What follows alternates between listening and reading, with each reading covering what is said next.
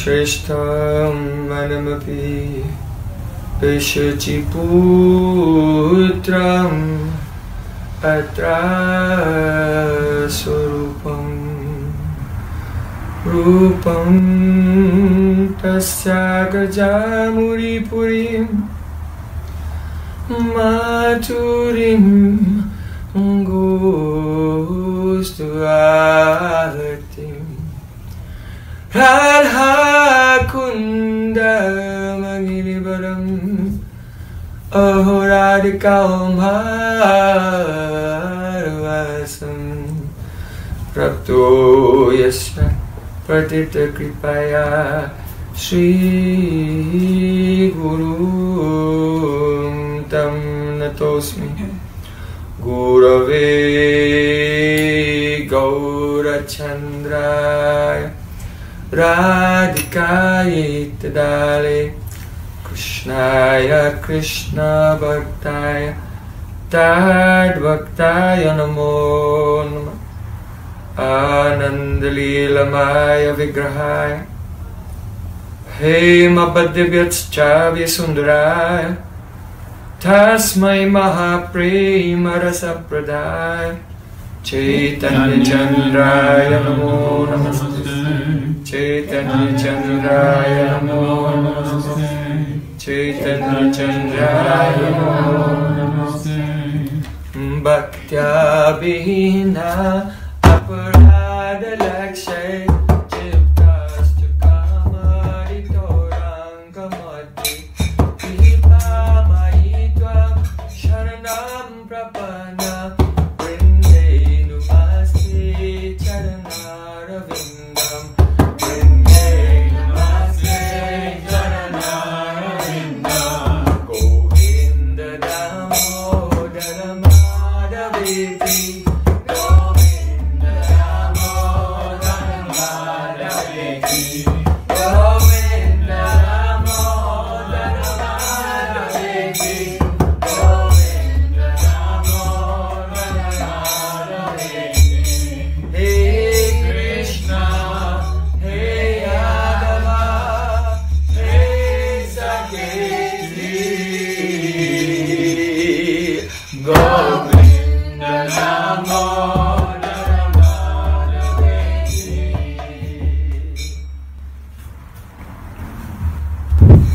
Sham Sundar Shikanda Shikar Smaha Sumurli Manohara Radhika Rasikumama Kripa Nidhe Swapriya Charna Kinkarim Kuru Tavaivasmi Enajivami Tayabina Iti Vikyaya Devi Tam Nayamam Charnantikam.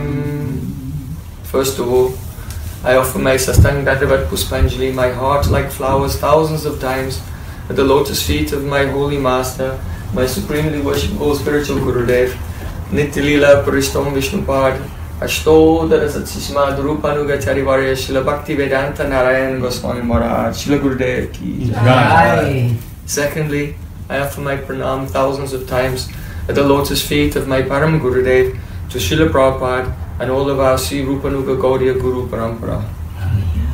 And finally, I offer my pranam to all the assembled Vaishnavas and Vaishnavis. Vanchakalpatarudascha Kripasinubhyaya Nityanam Pavaniyo Vaishnaveyo Namo Namaha. Hari Bol.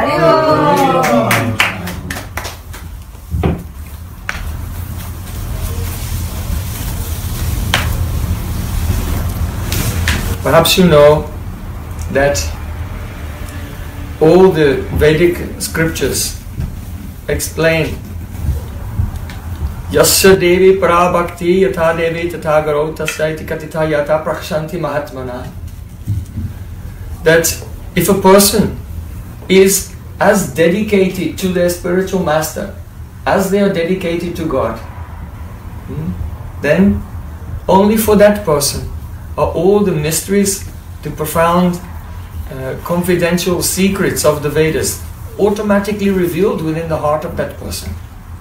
See, Krishna said, Ye me bhakta janapata, na me bhaktasta te janaha. If someone said, I am a devotee of Krishna, then Krishna said, I don't accept that person. But if someone says, I am the devotee of Krishna's devotee, then Krishna, he accepts them. So, to teach this example to the whole world, even when the avatars of the Supreme Lord come to this world, they accept the Guru and serve their Gurudev like a very menial servant. Even Krishna himself. To teach us this example.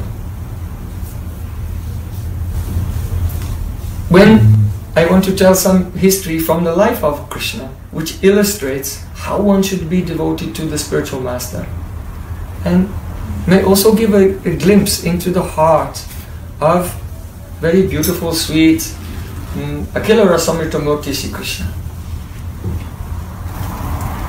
You see, when Krishna was up to the age of about 10 years and 8 months, Sri Krishna performed his beautiful pastimes in the dairy farm, in the very beautiful rural hamlet of the Braja, staying in Nandagaon with his father Nanda Maharaj and Yashoda Maya and all the cows and cowherd boys.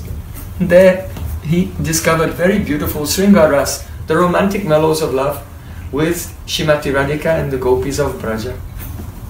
But Akrura, one day, Akrura came to Braja and persuaded Krishna and Balaram to come with him to help the Yadu dynasty, who were suffering terrible atrocities at the hands of the evil king Kamsa Maharaj.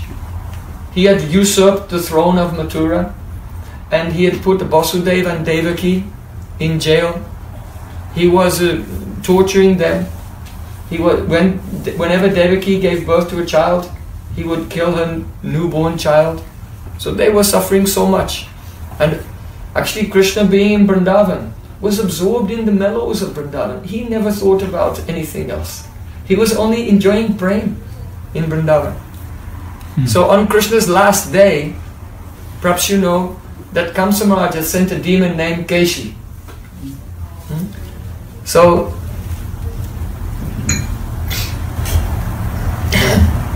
Kamsa Maharaj said, I want to send you to Vrindavan and kill this child Krishna, because there's a prophecy that he will kill me, so I should kill him first. So then Keshi said, how can I recognize this Krishna? He said, it's very easy to recognize him. He has a peacock feather in his hair. He wears yellow cloth over his shoulders, pitambar, and he plays a flute. So then Keshi from Mathura set out on his mission to Vrindavan. In the meantime, Madhu Mangal came to Krishna and said, Krishna, I am a Brahmin and you are a cowherd boy. I am a senior to you in status and in society, but everyone respects you more than me. Everyone loves you more than me. Everyone gives you so many sweets, they don't give so much to me. I think I know the reason.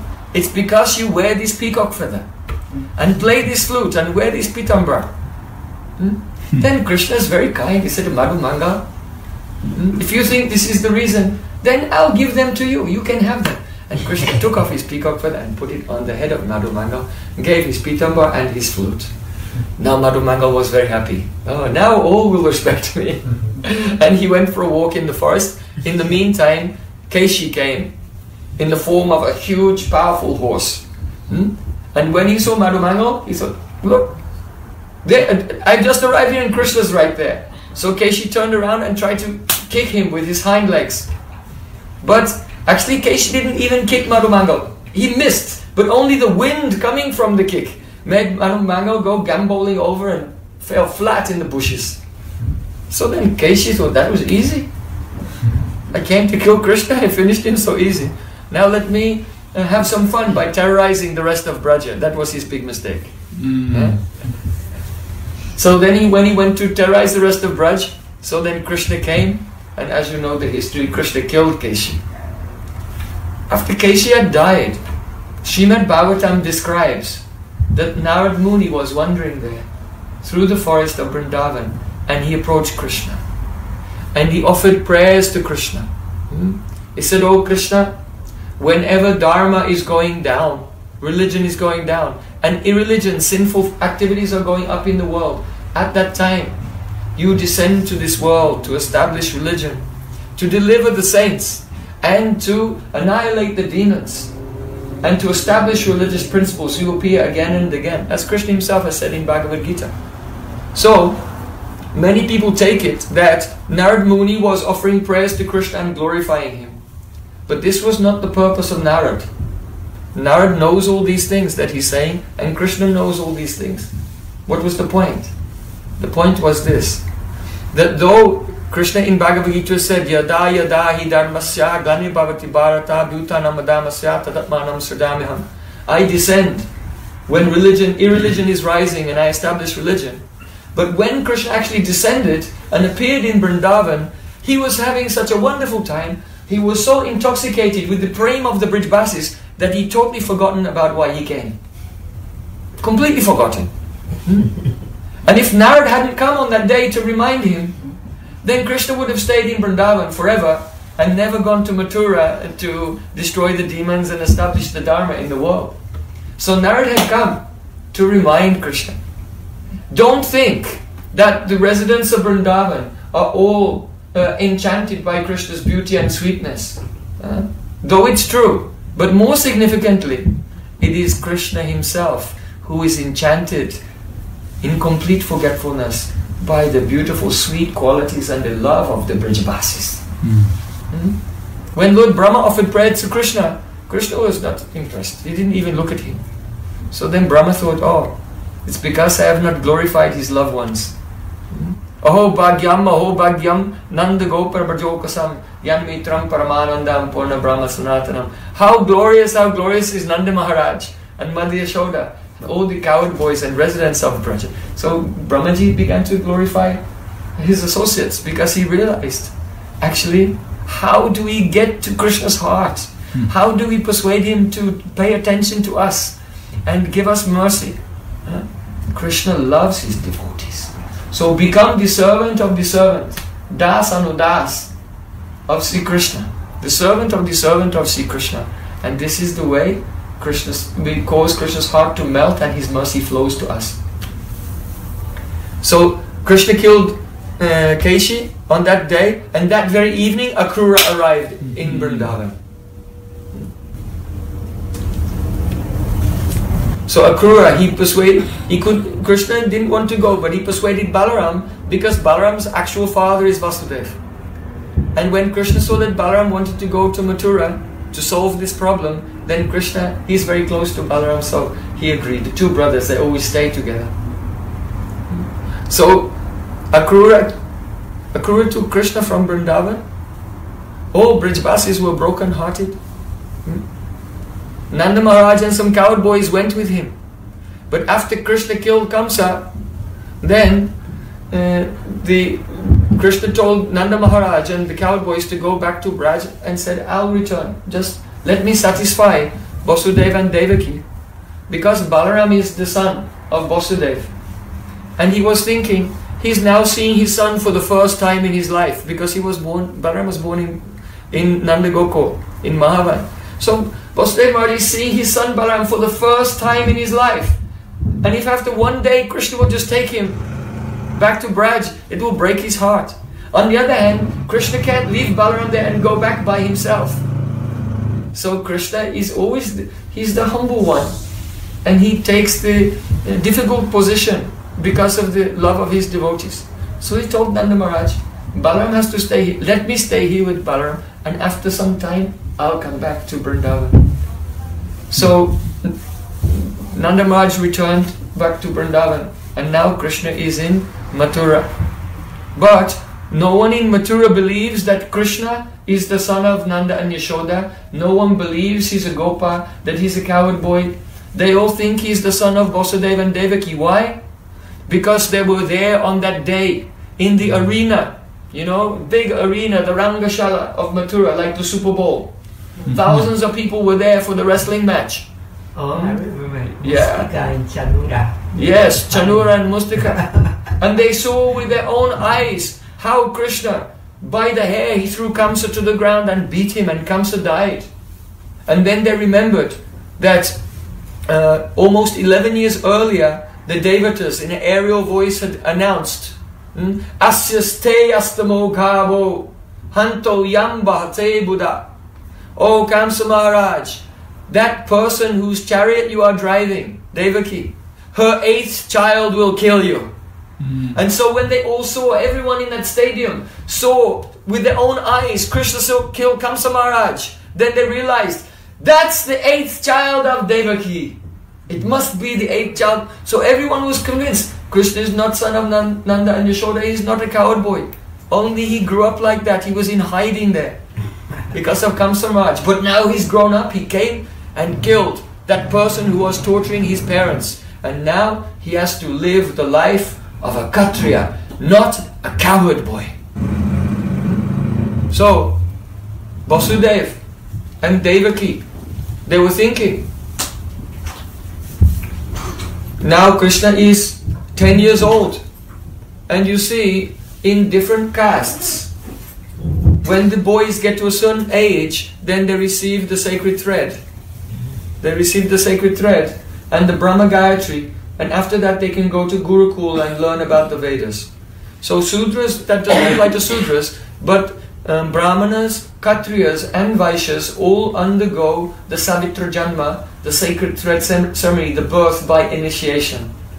So for the Brahmanas, the boys undergo this at the age of 8. For the Kshatriyas, they undergo at the age of 10. And for the Vaishyas, the Gopa caste, they undergo this at the age of 12.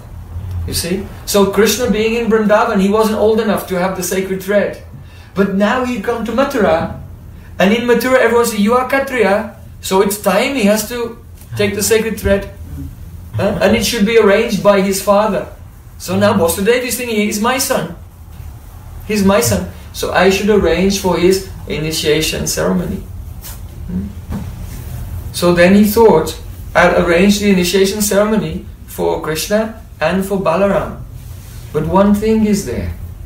That is that your mother and father should be there at the initiation, the sacred thread ceremony. Mother and father should be present. You see? But where Vasudeva and Devaki are in Mathura, where's Balaram's mother? In Vrindavan. Rohini is in Vrindavan. Right? Balaram's mother is in Vrindavan. Because Vasudeva Maharaj had sent her there so that Kamsa Maharaj couldn't imprison her or kill her children. When she got pregnant, he sent her to hide in Gokul.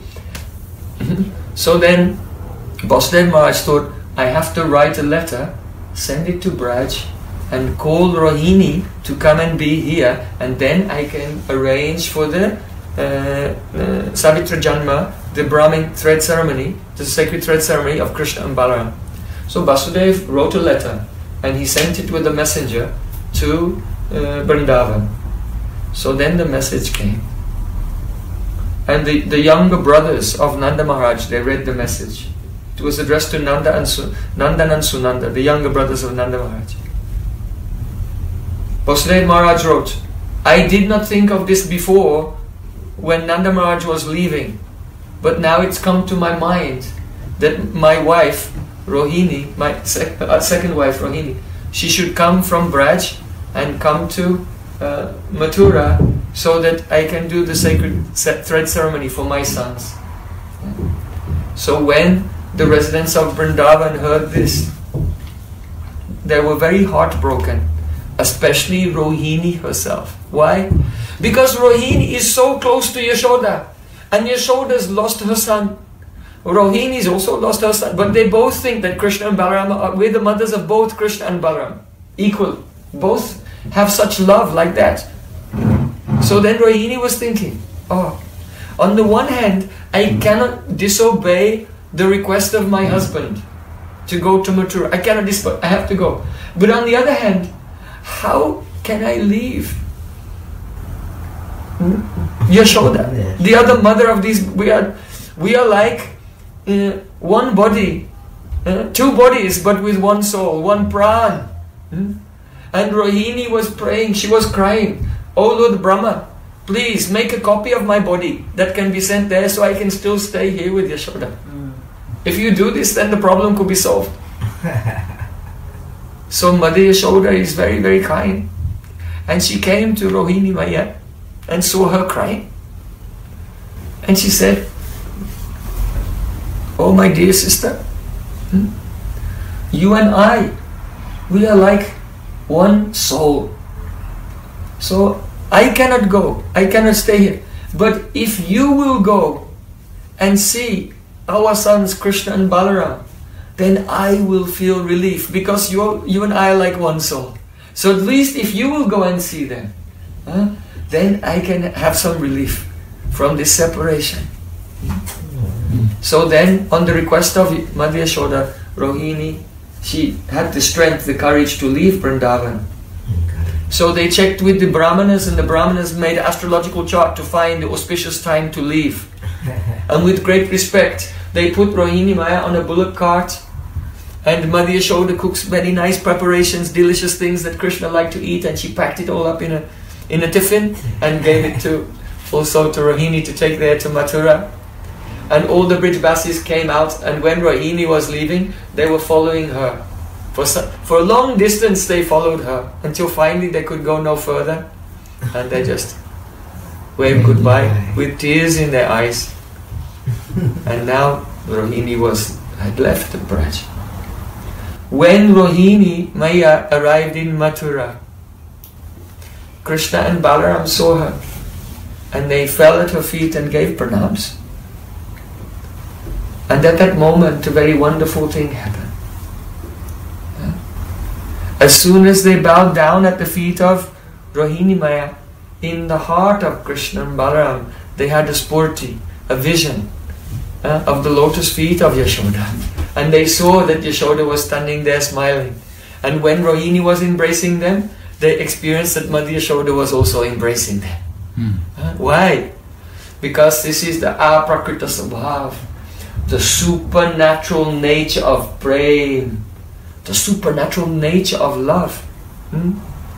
That if someone loves someone else, a transcendental person, by associating with them, you can feel the presence of the person they love. I have seen this experience just like this in my life. I remember in about 1997, it was the first day of Kartik, the month of Kartik.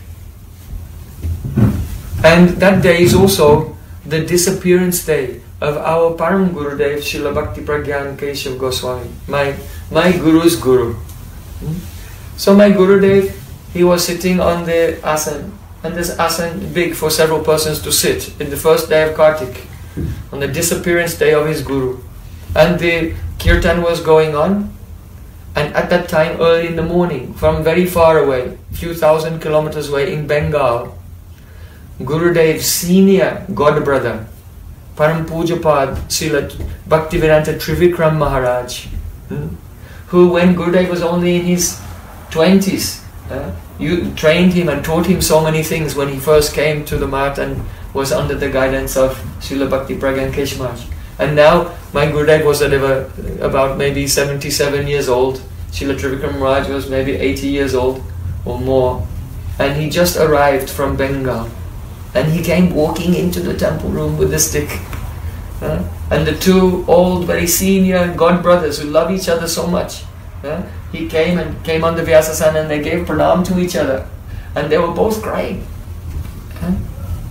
So at that time I could not understand why they're both crying. I thought they love each other so much. That is true. Now I understand. When Gurudev saw Srila Trivikram Maharaj and they bowed down to each other and looked in each other's eyes, then they were both having a spurti of Srila Bhakti Pragyan Keshav Goswami. They were having a vision in their heart of their own Guru. They were remembering whatever 50 years before, how they were living together as young men and serving their spiritual master so many years ago. So because when you see someone who has love for Krishna or Guru and you bow down to them, then you can experience who is beloved of them. This is how we become connected to our parampara. So in this way, Krishna and Balaram, they bowed down to Rohini, and Rohini embraced them, and they all felt the presence of the love of Madhya Yashoda. So then Vasudeva and Devaki came, and other ladies of Mathura, and Rohini, she was talking about Vrindavan. But Devaki, she was a little bit insecure. She was upset because she's thinking, Krishna's my son. Why don't talk about Vrindavan now? That's over. That coward boy stuff, that was all in the past. He's my son, and he's a warrior. He's from the royal family. He's from the royal family of Mathura. So she didn't say anything, but the look on her face, the other ladies in the palace could understand that this talk of Vrindavan it was making her feel insecure. So then the ladies of the palace, they said to Rohini, "Oh, you're always talking about Vrindavan because you are very greedy to taste that fresh makhan, that fresh butter from the dairy farm." And so then Rohini could understand. They were giving in a subtle way a hint to her. No, don't talk about this around Vasudeva and Devaki. These are cultured people. They know how to say the right things without saying also. So then, now Balaram's mother was here. Vasudeva Maharaj could organize the sacred thread ceremony of Krishna and Balaram. But Krishna was now in a dilemma. Because a father is always feeling, oh, when my son grows up. He was waiting. When Krishna will be 12, then I'll organize his sacred thread ceremony and I'll be so proud. Now he's doing his spiritual education. But that opportunity, that loving opportunity to exchange with his son, it was stolen from Nanda Maharaj. And Krishna was very fully aware of this. I think, how will my father feel? But there's another thing. Because Krishna was not yet 11 and he was taking the sacred thread, that means he was taking the thread according to the vidhi, the rules and regulations of the royal family, of the Kshatriya caste, the warrior caste. Which means that it doesn't mean he's only starting in his education. It means that Krishna is changing his caste. And it means that Krishna is moving from his family in Vrindavan, and now he's integrated into that. It's like cutting with his past. So Krishna was very aware of how painful this must be. So then Krishna, he wrote a secret letter to Nanda Maharaj and sent it with a messenger. So that messenger went to Vrindavan, and Nanda Maharaj read the letter. Oh Papa, just to protect the Yadu dynasty, I have to externally go through with this, but I'm not changing. On the outside, I'm going to act like I'm now starting my education in the royal family. But inside, I'm a gopa, I'm a cowherd boy. I am your son. But I'm just pretending like this now, for the protection of the Yadavas. So my dear father, I ask you to do one thing. On that day of my sacred thread ceremony, please make a sacred thread ceremony at the same time in Vrindavan for my friends. For Sridham and the other sakas, for the cowherd boys. Because my friends in Vrindavan, they're so close to me, they're practically me. They're just like me. And you should arrange the ceremony for them. And when they receive the thread, according to the rules of the cowherd boys, then I will be in Vrindavan and I will be saying all the mantras, but I'm not saying the mantras to the priest in Mathura, Gargacharya. I'm saying the mantras to the priest in Vrindavan, Bhaguri Rishi. You see? In Mathura, the priest will say, now repeat after me, Om Baram. Make a vow. You will not sleep during the day. Om Baram. Om Karma Karu. I will do my duty in the ceremony. The priest asks you questions and you have to make vows. So Krishna said that Gargacharya in Mathura, Vasudeva Maharaj priest, he'll ask the questions, but I'll be answering to Bhaguri Rishi in Vrindavan.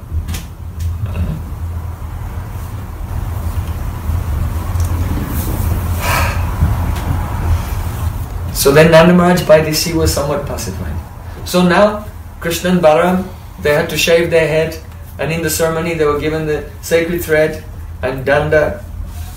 Gurudev used to say Balaram's danda was very straight, but Krishna's danda was a bit crooked. Because everything about Krishna is crooked. The Trivangi. He stands So, and then after initiation, the new initiates, they have to take their cloth and they have to first beg from mother or female, any female, oh, Bhavati Bhiksham Dehi, oh respectable lady, please give me alms. And then after that they have to go to male persons, Bhavan Bhiksham Dehi, oh respectable sir, please give me alms. So Mother Yashoda had said to Krishna, oh, when you get your sacred thread ceremony, then come to me and I'll fill your cloth with jewels. But now Mother Yashoda was not there. And when it was time, his guru told him, now you have to beg Bhavati Bhiksham Dehi. He was looking around for Mother Yashoda. And said, oh Maya, Maya. And Devaki was standing right next to him. And Devaki was saying, I'm your mother, I'm right here. But Krishna wasn't looking at her. And weeping, oh Maya, Maya. And he was remembering his mother, and Krishna fainted and became unconscious. So then Vasudeva and Devaki, they became even more insecure. Will he stay with us? Or perhaps he will run away. After the initiation, Krishna and Balaram was thinking, okay, now we have to go to Gurukul. But if there are many great sages like Vyasadeva, like Narad, we could go and study from them. But the problem is this, they are Vaishnavas. That means they know that we are the incarnations of God. We are the incarnations of the Supreme Lord. So how can they play the role of our Guru? They'll think, what can I teach to them? They can teach me. So Krishna and Balaram decided, we'll not go to Narad or Vyasadeva. And he said, we should go to a Shivite. A Shivite who's worshipping Lord Shiva, he'll not recognize who we are. So they were thinking, there was one great Shivite who is realized in Brahman, the light of Brahman. He's a Brahmavadi. And his name is Sandipani Muni. He's from Kashi, Banaras. But he had gone and done austerities in Prabhas on the west coast. And then he had made his ashram, his Gurukul, where he was teaching so many Brahmin boys in Avantipur. So Krishna and Balaram decided, we should go and study there because we'll be incognito. He won't recognize us. No one will know who we are. Also, Avantipur is quite far away. So we don't want anyone in Vrindavan to know that we've gone all the way to Avantipur, because they'll be very worried about us. So we'll hide the fact that we're going to Gurukul. So then Krishna and Balaram, they made an announcement in Mathura. Now we've received the Brahma Gayatri. We want to do Purascharana of the mantra. So Purascharana is a vow where you chant the mantra thousands and thousands of times and do some yagyas and so on to make a strong relationship with that mantra. So they announced, we're doing privately Purascharana in our palace, so you won't see us for a couple of months. So then Krishna and Balaram, they went into their room, and everyone expected that they would not see them for a few months now, because they're doing this Purascharana of their mantra. And then secretly, Krishna and Balaram, they disappeared in the night from Mathura, and they set out on foot to Avantipur. Why? Because now they're brahmacharis. That means celibate students. So those who are in that ashram of celibate students, brahmacharis, they're not allowed to use a vehicle.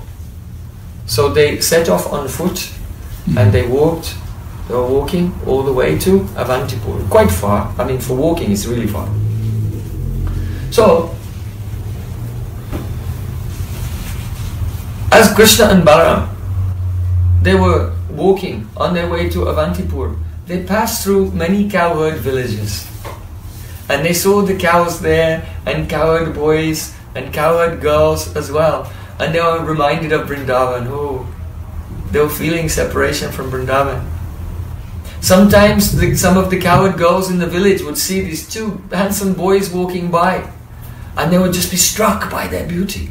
And openly speaking to their friends, oh, look at those boys.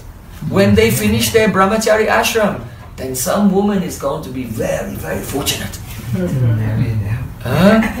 They were saying, and Krishna overheard, and when Krishna heard it, he was very happy, and then the next moment he covered his ears. Oh, Shri Vishnu, I'm a brahmachari now, I can't listen to that. So Krishna quickly covered his ears and ran away from there. So they kept going, and finally they arrived in Avantipur. There, Sandipani Muni was sitting on the asana, surrounded by so many Brahmin boys, all studying from him. When Krishna and Balaram arrived, they looked so beautiful. They're carrying their staffs. They're dressed in two pieces of silk and with a deerskin around the waist and a belt of kush grass. So they came there and they looked so beautiful. But all the Brahmin boys, they didn't get up. They didn't get up to respect them. Why? Because they could see by their demeanor that they had come from a warrior from a royal family. So Brahmins, they don't have to bow to the royalty. The royalty have to bow to the Brahmanas, to the priestly caste. So the boys didn't get up. But they were very amazed by the beauty of these two boys, one who was very, very fair and one who was very dark complexion, like a fresh rain cloud. So Krishna and Balaram came carrying firewood in their hands. The Vedas say that tad vijnanatam saguru meva bigachet. If you want to get transcendental knowledge, then you must approach a spiritual master carrying wood for the fire sacrifice. That means what the guru needs to perform his spiritual practices, you should assist in that. So in those days, the Sandipani Muni, who was doing yagya, fire yagya every day. So Krishna and Balaram came with the wood and they put it down at his feet and they bowed down to him. And Krishna and Balaram both prayed, "Oh Master, you are an ocean of divine knowledge. Please save us from this endless pain of birth and death in the material world." This is how you approach Guru. You don't approach Guru like, "Hi, how are you doing, Guruji?" So we hang out together.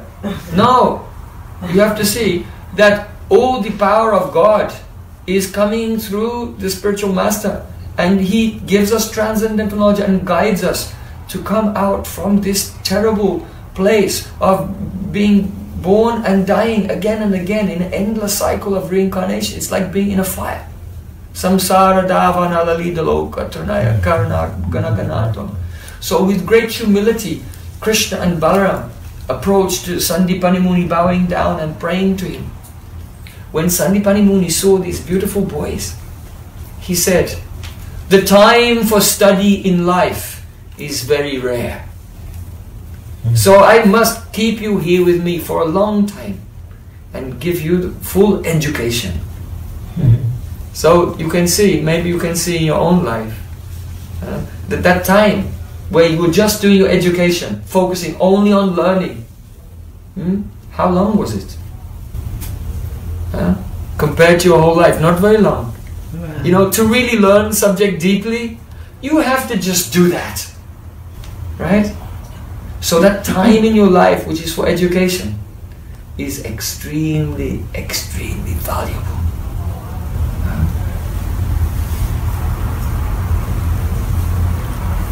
So Sandipani Muni said, "Stay with me, I accept you."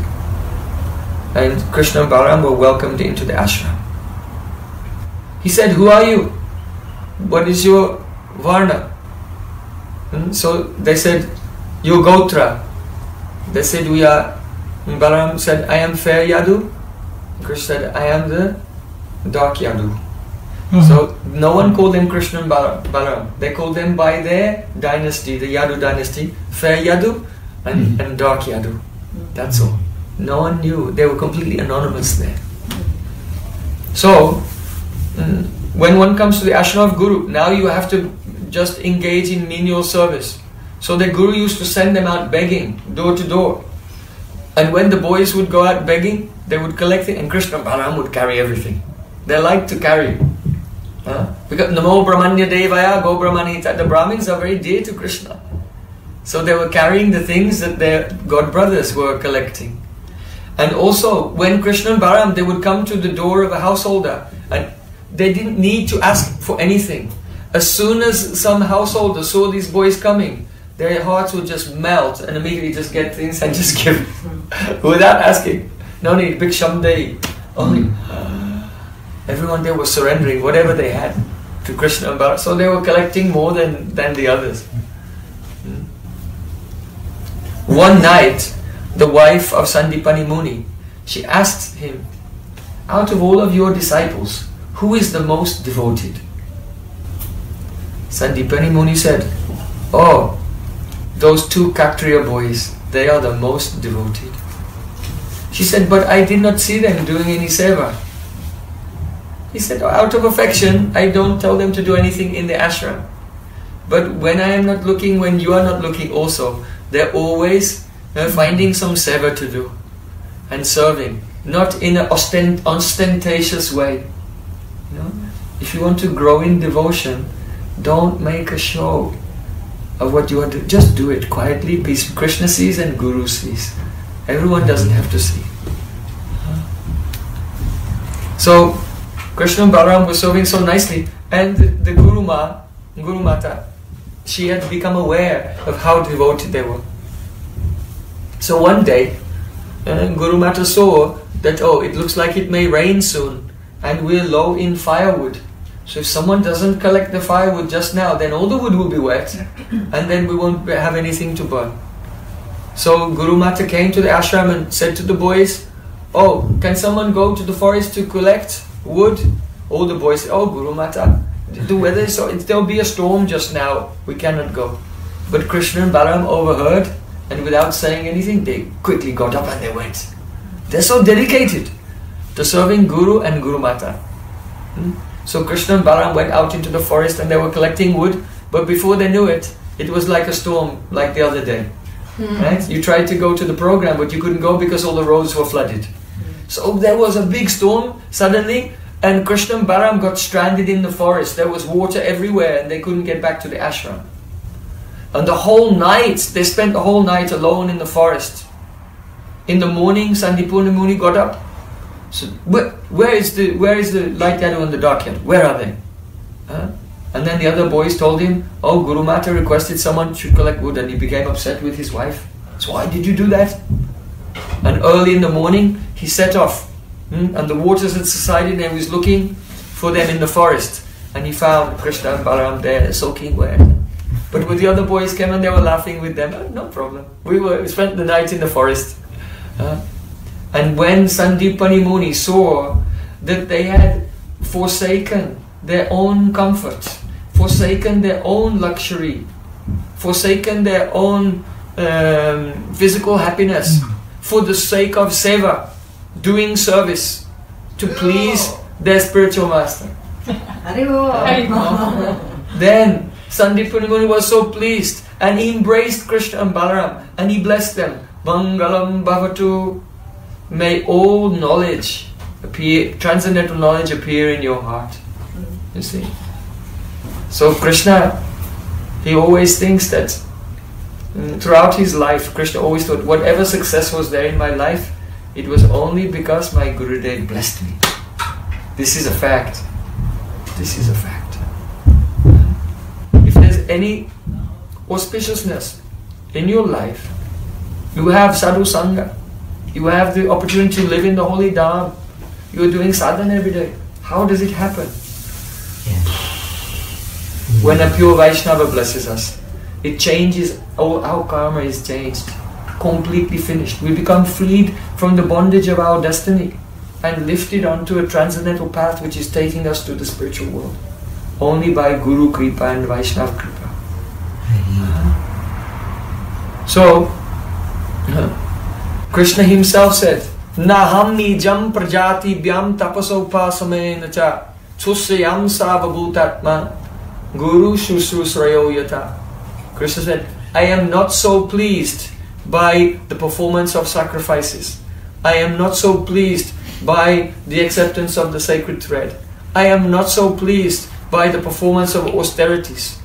I am not so pleased by taking sannyas, as I am pleased, Guru Srusrusayayata, by that person who listens very carefully to the teachings of his spiritual master and follows them in his life and serves Guru like in a very humble way. I am pleased by that person. So actually this verse has two levels of meaning, because you can have a guru on the path of karma and you can have a guru on the path of bhakti. So if you have a guru on the path of karma, then Naham Ijja means the performance of sacrifices, because in karma you have to do, Brahmins have to do sacrifices every day, and that is the duty of grihastha, householders. Prajatibhyam means receiving the sacred thread. That's the duty of brahmacharis. Tapasa, that is the duty of vanaprasthas. And upasamenacha, that is the controlling the senses and becoming detached from everything. That's the duty of sannyasis. So Krishna is saying, I am not so pleased by the performance of all these duties in Varnashram Dharma of celibate students, householders, retired persons and sannyasis.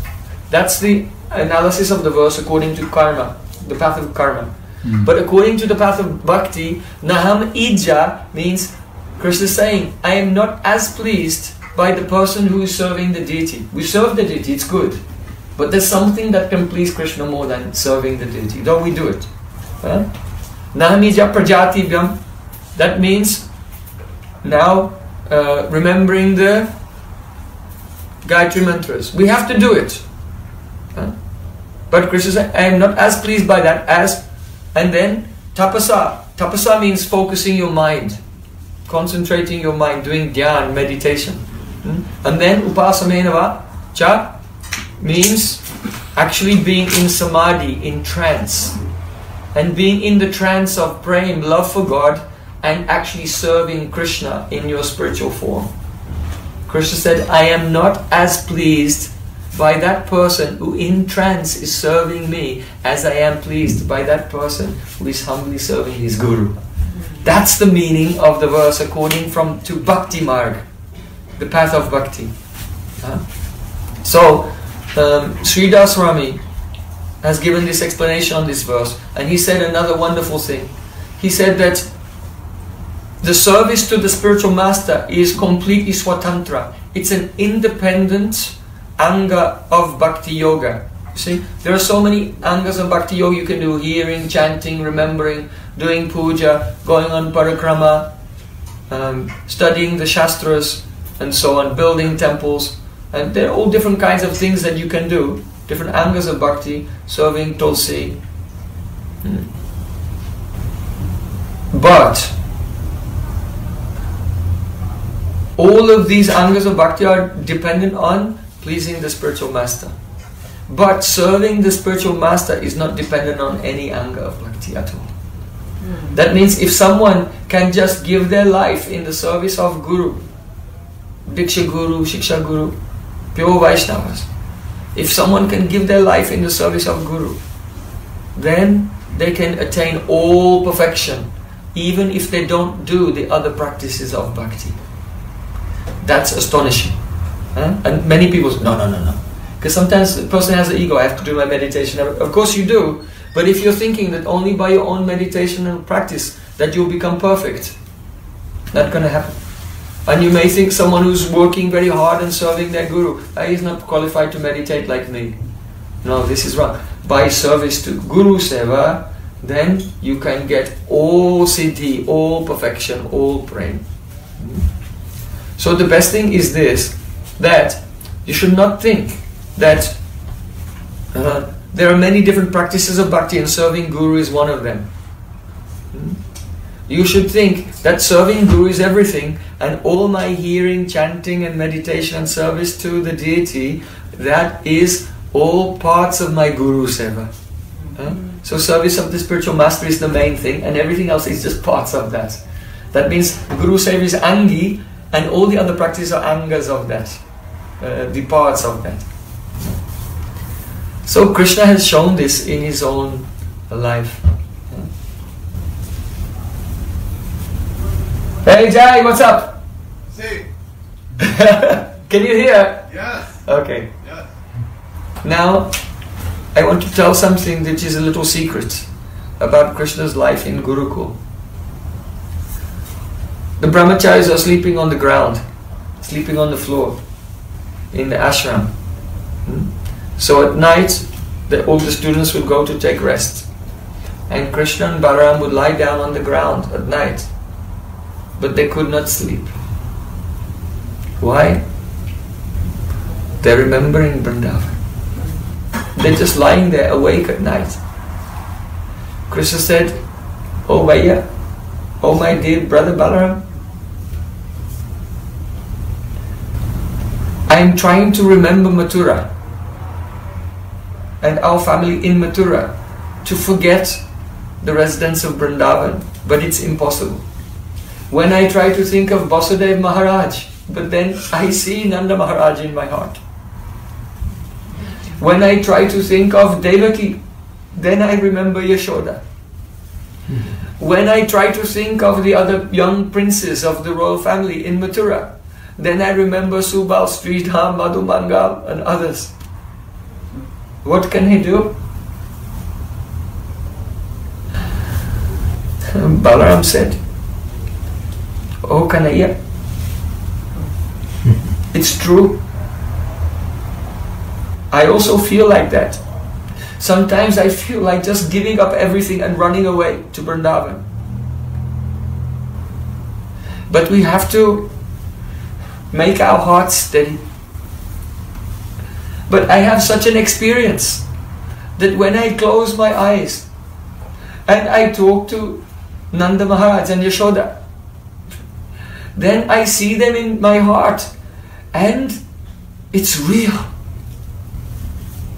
Krishna said, "Oh Bhaiya, it's true. I have that experience too. It's real. It's not a memory. It's not imagination. By feelings of separation, one actually associates with Krishna and Nanda and Yashoda, the residents of Vrindavan, by the feeling of separation. And Krishna and Balaram, two brothers, embraced each other and they were crying. And they both cried themselves to sleep. This is Krishna's life in the ashram. So when Krishna was asleep, he fell asleep and he saw that he was in Vrindavan. And the Rasa Leela was going on. Hey, stay. Rasa Leela was going on. Krishna saw how he was playing the flute. And by the sound of his flute was calling all Braja Gopis. Gopis came running in the middle of the night there to meet with him. And Sri Krishna was dancing with them.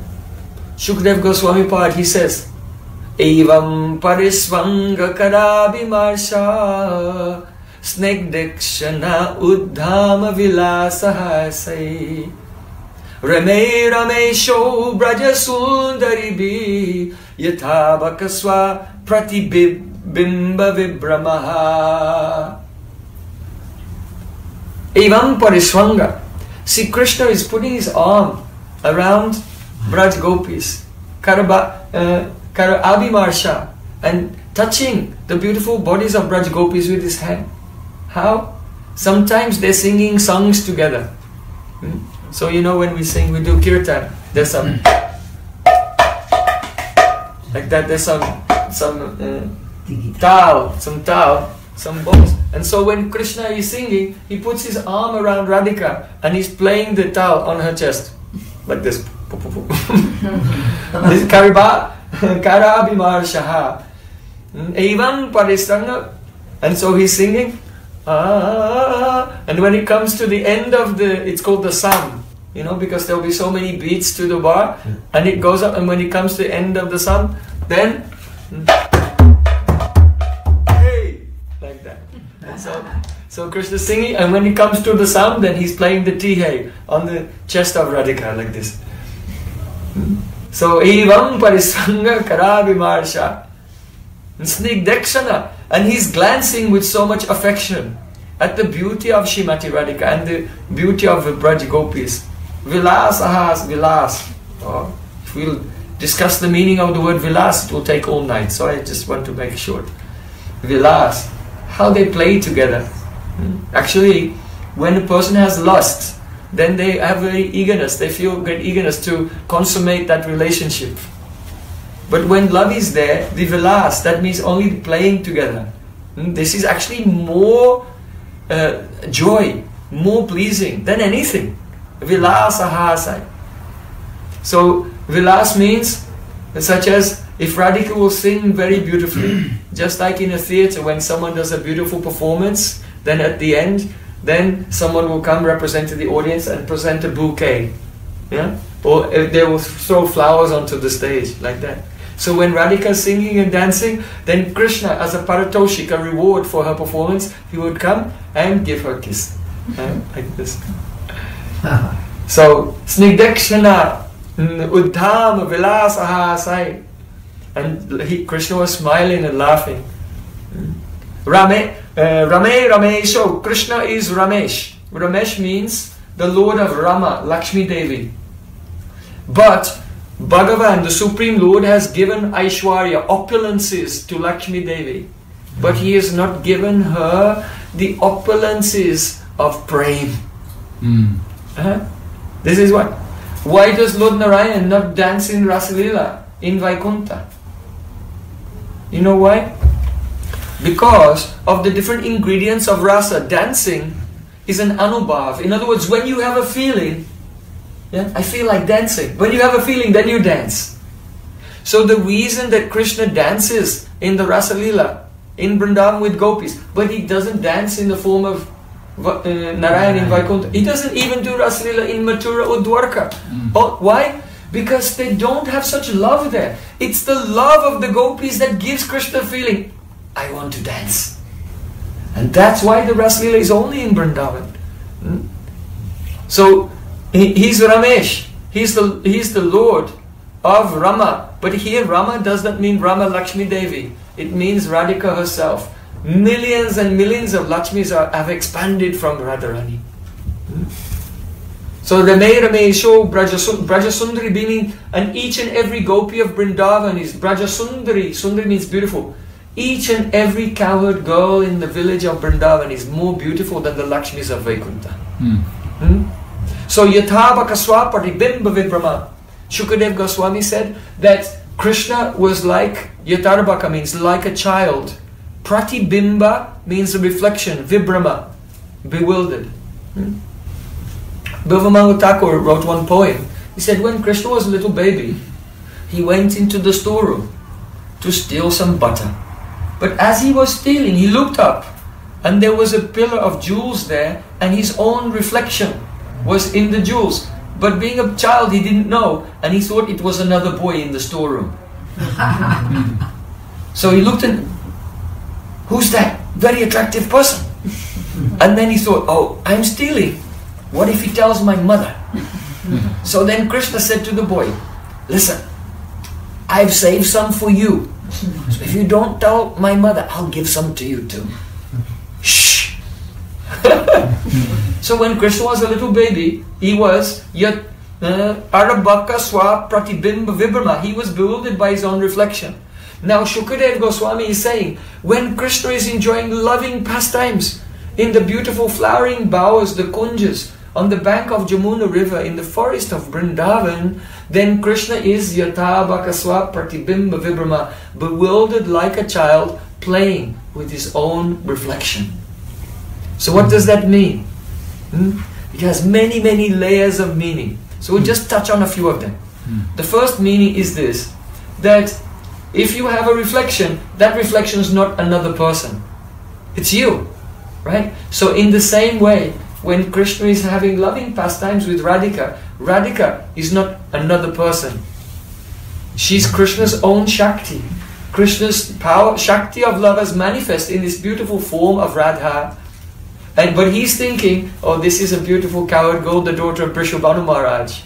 So he's thinking she's someone else. But ontologically, metaphysically, philosophically, according to Tattva, Radha Krishna Aichi Sada Ekai Swarup Leela Ras Ashwadite Dare Dverup. Radha Krishna are one Swarup, but they have two bodies to relish rasa. So, Yatava Kaswa Patibimba Vibrama. Then another thing, if you have a mirror here, you see your reflection. If there's another one, use another. So for every mirror, there's a reflection.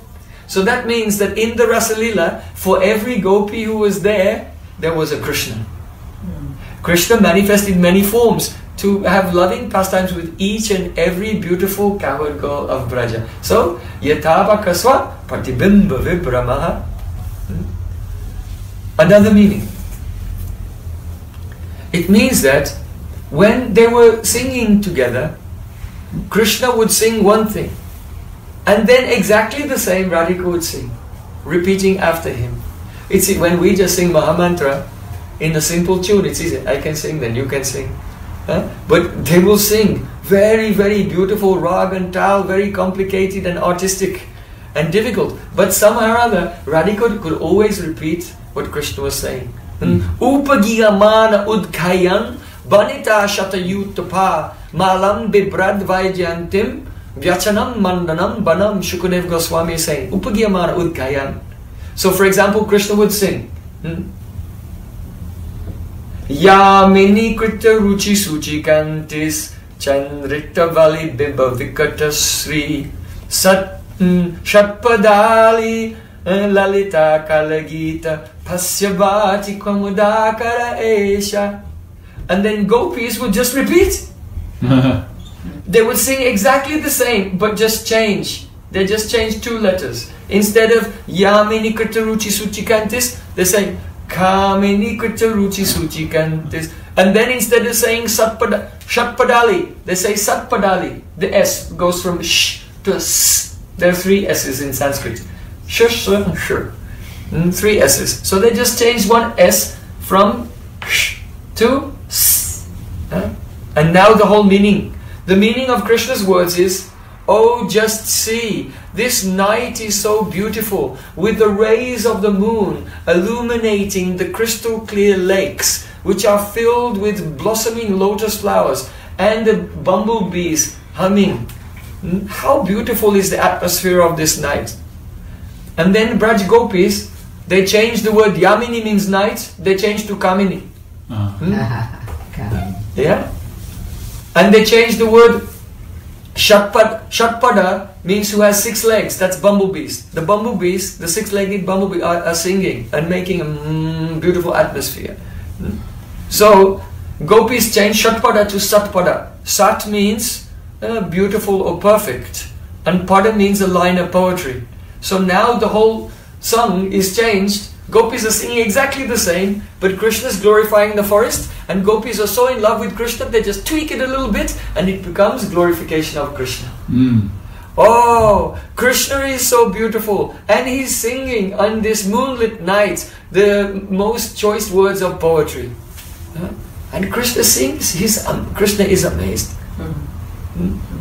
And, Yathabakaswa Pratibimba Bribhama, Radha and Krishna, they're like a child playing with his reflection.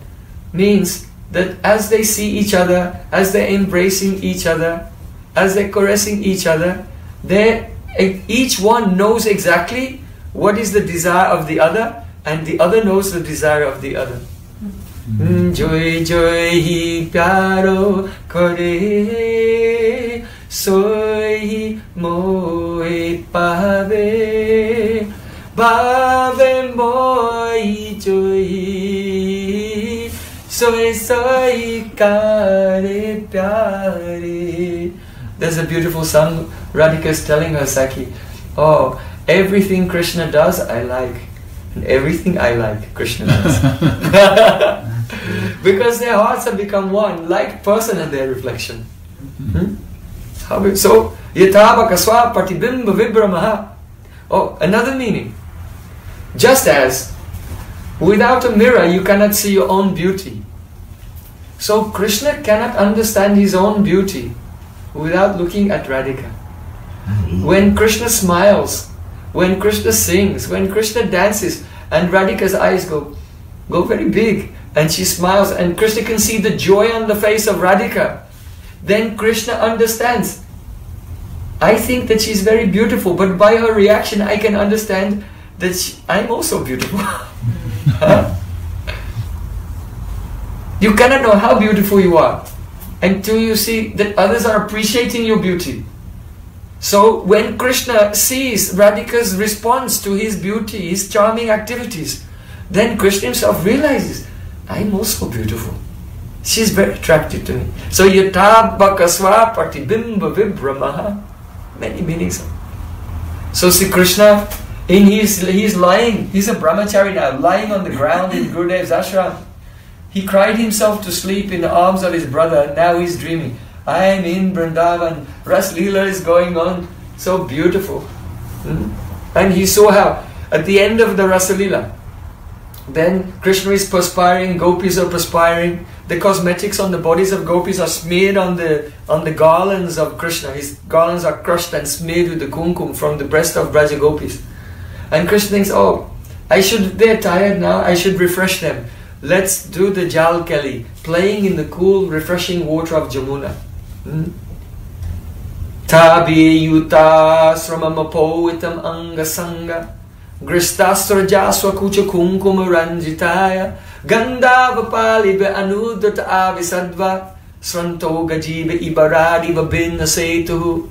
Shukadeva Goswami is describing how Sri Krishna, to give relief to Braj Gopis, led them to the bank of Jamuna, and then holding hands they entered into the cooling waters, and the cosmetics of Braj Gopis was on the body of Krishna, Krishna's cosmetics was on the body of Braj Gopis, and as they entered into the water was touching their bodies and dissolving the sandalwood paste, the kumkum, the kasturi, all the fragrances were floating in the water.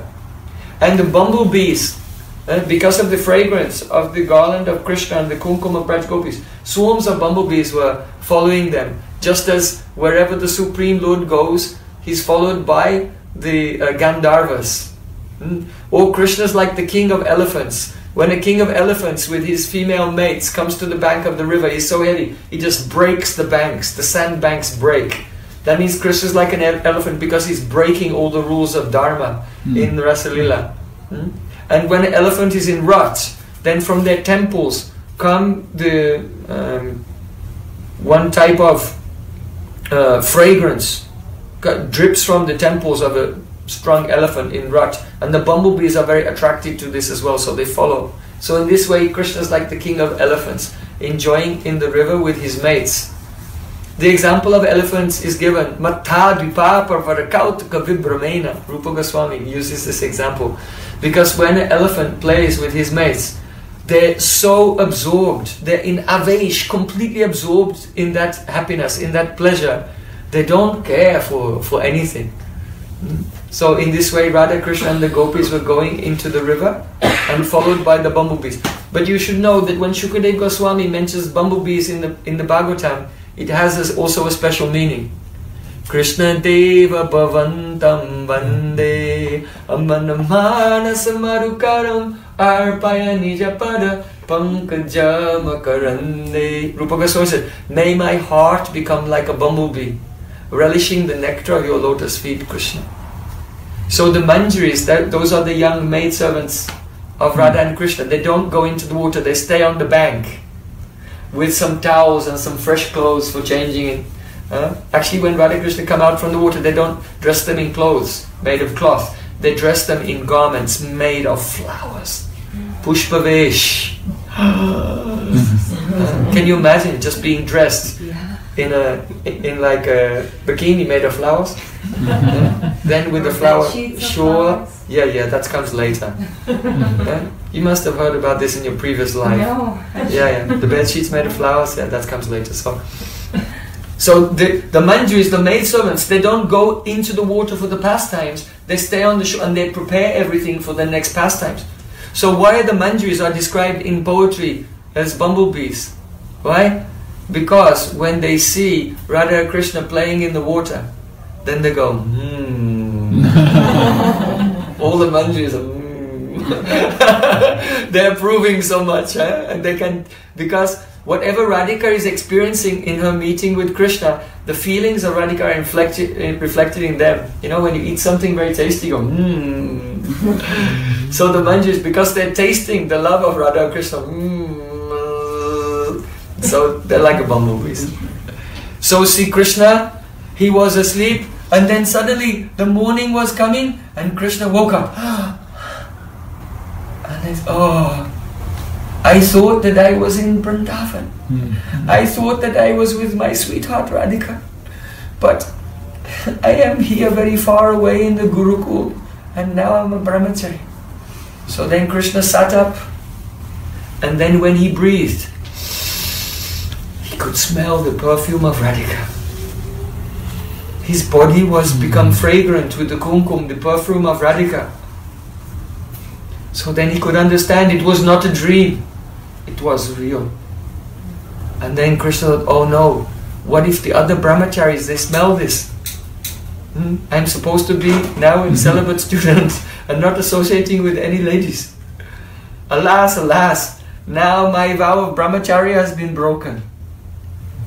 And Krishna lamented. Then he thought, oh, but I didn't do it deliberately, so it should be alright. It was not my intention, I was just taking rest. So, it's not, I have not broken the brahmacharya actually. So, in this way, Krishna from his own life, he showed us the importance of taking shelter of Guru and serving Guru, and by this our entire life becomes successful. And in the meantime, you should know that every pastime of Krishna, whether it's in Vrindavan or whether he's far away in Ujjain in the Gurukul of Sandipani Muni, one thing is true, Krishna never forgets Radha. Never. Never. Krishna is called Urukram, a hero who performs Herculean feats. But the greatest heroic deed that Krishna does is that he never forgets Radha. Bale Vrindavan Bihari Lal ki Jai, Barsani Wali ki Jai, Jai Jai Sri Radhe. You can go now. I just want to just say how this pastime clear up. You know, I always want to have a relationship with Srimati Radharani because everybody talks about Radha. But I find it hard to just worship her alone. And so in this pastime, now I understand. How can you worship her alone? Not alone. Always it's impossible. Radha Krishna together, but with the focus on Radhika. Srila Bhaktivinoda Thakur said, Si Radhara Suke Krishnera Yesuka, means that Srila Bhaktivinoda Thakur is absorbed in the mood of Kamala Manjari, one maidservant. And she's saying that I know that Krishna's happiness lies entirely in Radhika's happiness. And therefore I will just serve her, and I'll never independently go to Krishna myself. But by serving her, this is the best service I can also do to Krishna as well. So this is the Manjaris have love for Radha Krishna both, but somewhat more leaning towards Srimati Radhika. Actually, this is called Sambandha Gyan, knowledge of relationship. You see? So Guru gives Diksha Mantra, but to realize that relationship in the Diksha Mantra, it's necessary to hear. It's an ongoing process. And we hear about the relationships of Radha Krishna and their maidservants. Gradually it becomes clear to us, oh, this is where I want to be, in that mood. And then gradually, if we're hearing and chanting in the association of pure devotees, one day when you're remembering your Gayatri mantras, then Vrindavan Yoga Pit will appear, and Radha Krishna, Lalita and Vishaka, Rupa Manjari, and Gurudev also. And Gurudev will take your hand and bring you and give you a chant. You take this chant and do some chant. Whatever is your seva, Gurudev will give to you. Okay.